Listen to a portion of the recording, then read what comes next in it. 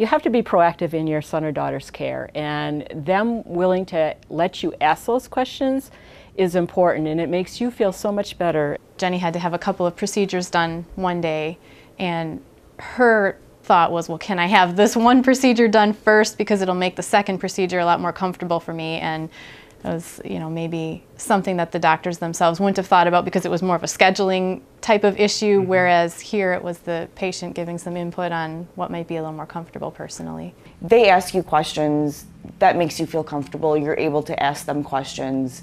Because we may not always be on the same page like we think we are. So when you leave here, you're confident in taking care and taking on whatever it is that you're going to have to do once you get home.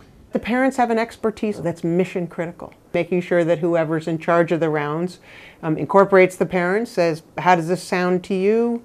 Is there anything we're missing here? So that they acknowledge overtly the parents' expertise. No one knows their kid better than the parents.